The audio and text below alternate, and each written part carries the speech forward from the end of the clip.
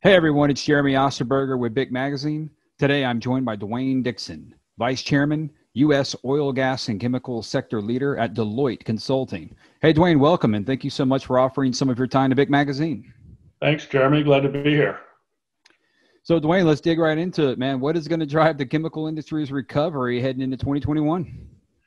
Well, I think the first part is that some certain parts of the chemical industry have been doing very well as they've supported a lot of the efforts in the pandemic. So some of the industry still has a little bit of momentum. Those areas that have lost a little bit of momentum due to the economic shrinkage or less mobility, they're primed for a comeback, and they were in a little bit of a cyclical downturn prior to the pandemic, so they should be coming out pretty fast.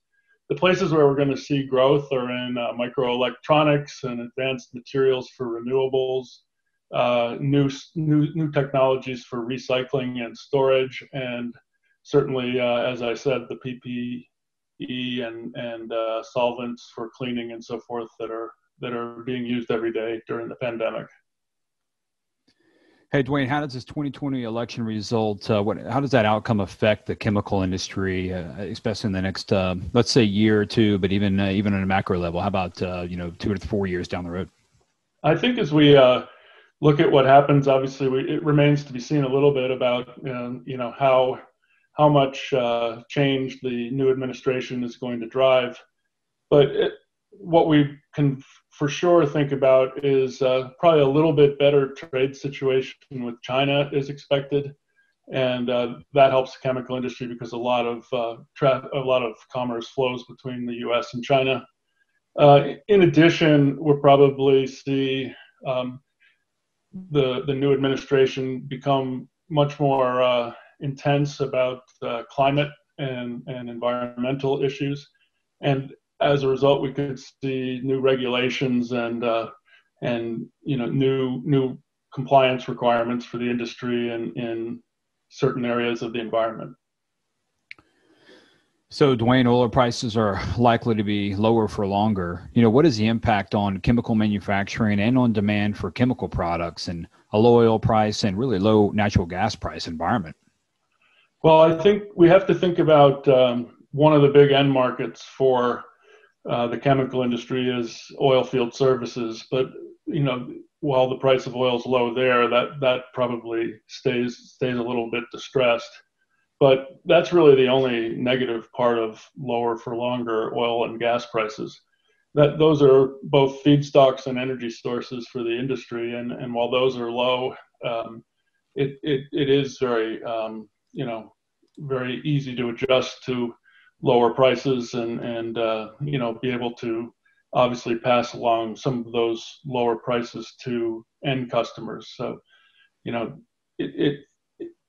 I guess if you really look historically, low oil prices or high oil prices are things that can be adjusted to, and during the transition is when most of the industry makes its money.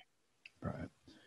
Hey, Duane, let's flip over into a topic that so many folks are interested in and will drive a lot of change in our industry for some time, and that is ESG, environmental, social, and corporate governance. These mandates are driving change within the downstream industry, including chemicals. What are some of the avenues the chemical industry can take to be sustainable? Well, that's a great question. So the first thing is some of the products that the chemical industry makes and that are used in our everyday lives, think about packaging and containers for beverages and so forth. These single-use items really, there's been a bit of a sort of public outcry on these single-use items, and there've been, there've been boycotts, there've been edicts to stop those types of things in the past. But I think the industry will show that it's really getting serious. They've started the partnership to end plastics waste, and they're all taking steps to get more involved in recycling, not only mechanical recycling but also chemical recycling. So first, I think they're going to become sort of much more accountable for the products that they make and the end of life of those products. In the second area, they're going to be looking at decarbonization strategies, and these are probably very advanced technological and engineering solutions for electrifying crackers, or looking at really clean energy sources, and really trying to change the mix of both the energy they consume and the feedstocks to a more sustainable, renewable slate. And so flipping over to more operations, what are some of the most lasting impacts of this kind of virtual remote environment in regards to, chemical plant operations? What do you expect to see? We've seen the short-term impact, but hey, what are some of the things that may last, 1-2 years and maybe even longer?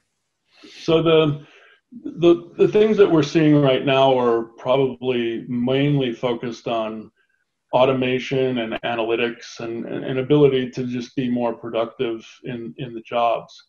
The longer term effects we're going to see are better training vehicles, better information at the fingertips of an operator or a maintenance worker or an engineer, and through either virtual reality or augmented reality, and then longer term we'll see probably very, very common for difficult and potentially dangerous tasks, like cleaning out vessels and so forth. We'll see that start to be more the domain of robots than it will be the domain of people, and we'll take them out of the dangerous jobs. So there's a lot of really good, positive things coming from this whole digital advance, and it's been accelerated in recent months by the pandemic, as all of us working virtually has sort of shown us. Yeah, Duane, absolutely. Hands-free cleaning, automated welding, automated dashboards for even plant controls. Pretty incredible what we've seen in the expedition of some of this in the past, 6-8 months has been pretty incredible. So. It is. Hey, well, Duane, we really appreciate you joining us today. I want to know you're welcome to come back on anytime to talk chemicals with us. And please keep us in mind in the future. Thanks for being on. Love to do that. Thank you. It was great. And as always, we're grateful for our audience. Please like and share this recording with colleagues. And for more industry videos and podcasts, visit bicmagazine.com. Remember, everyone, it's what we do together that counts.